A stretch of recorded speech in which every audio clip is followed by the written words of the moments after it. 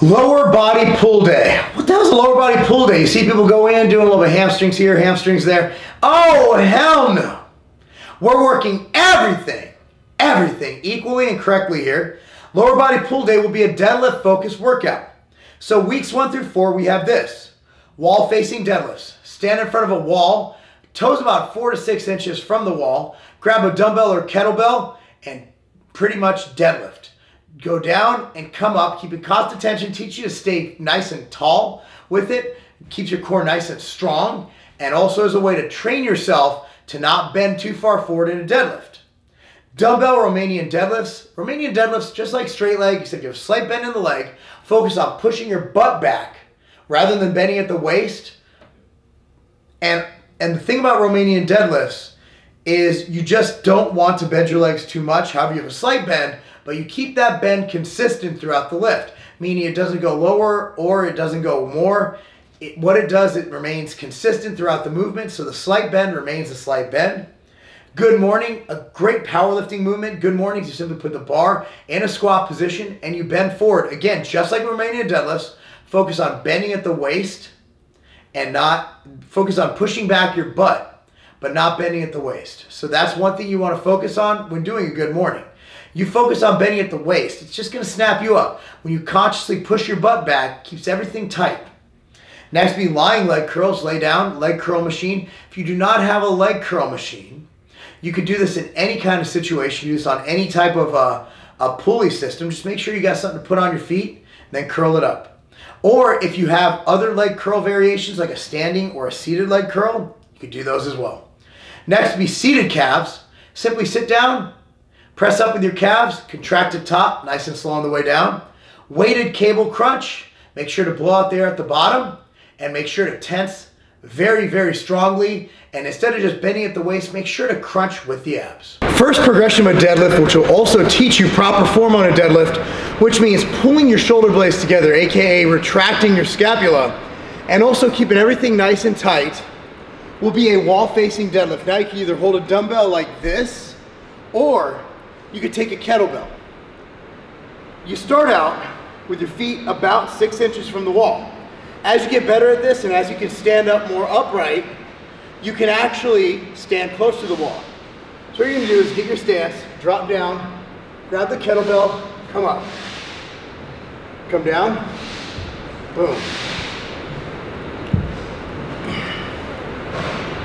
Focus on pushing your knees out.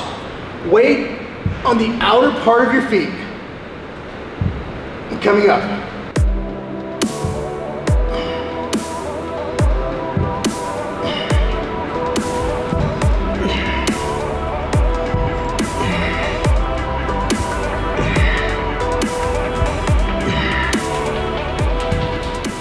The thing you want to work on with deadlifts, that kettlebell swings actually really help, is a hip hinge. Now, if you're doing a kettlebell swing, your hip hinge, so you're basically popping your hips into place. It's that midnight motion, you know what I'm saying? So, if you're doing this, focus on tightening the glutes and getting that midnight motion, all right? So you come down, up, boom. See, I'm thrusting the hips. Come down, boom. And when you're deadlifting normal, as you'll see as we progress on through this workout, that'll be a huge component. The first progression of Romanian deadlifts we're gonna do is a dumbbell 2-leg Romanian deadlift. You grab the dumbbells. Now, we're not bending at the waist. We're actually gonna focus on sticking our butt out. And it's a mental thing. You come down, stick your butt out, and up. So you're focusing on pushing your butt out, coming up. No rounding the back.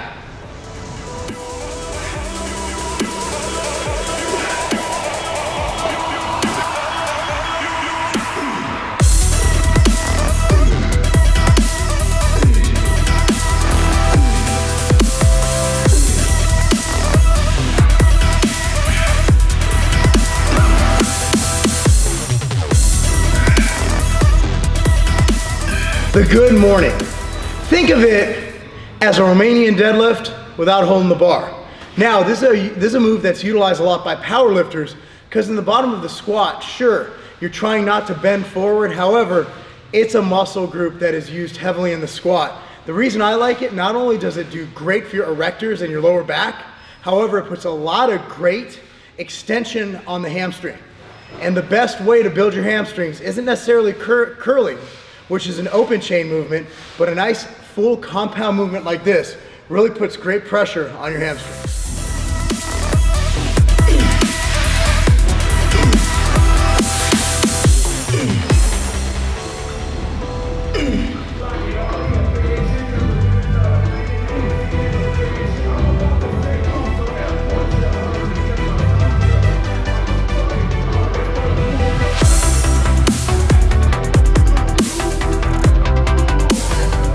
So, leg curls. In your gym, you're gonna have a lying leg curl, a seated leg curl, or a standing leg curl. The progression of this program is it's listed where you do one movement 1 week, one movement the next, and then one movement the next. Honestly, it's an open chain movement. As long as you're curling your foot up towards your butt, I don't care which one you do. Just do a leg curl. Now, an open chain movement is something that generally athletes, EXOS trained athletes will avoid, because it doesn't really prove much. We're already doing a lot of hamstring activation with the functional movements that we're doing, like the Romanian deadlift and things like that. However, since we're going for hypertrophy, want to look better, best way is to overload the muscle, and like it or not, open chain movements overload the muscle. So simple leg curl, you get up in the seat, you just curl up, squeeze the top, slow down.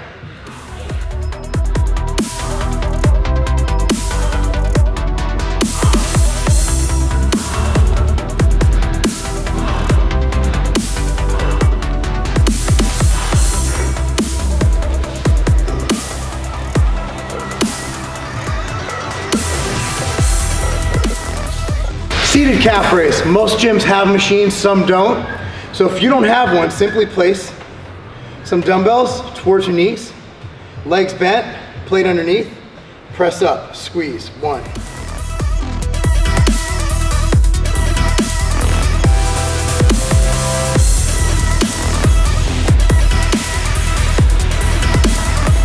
Rope cable crunches. Now, a lot of people just bend at the waist. I want you to actually curl your abs, which means actually try to bring your nipples towards your waist. All right, try to really contract your abs. So, I'm gonna come down, nice, good weight. Hold the rope here, slight angle in the body. Breathe out, crunch hard. Notice I'm not just doing this.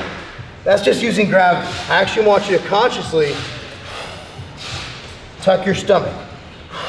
Breathe all the air out.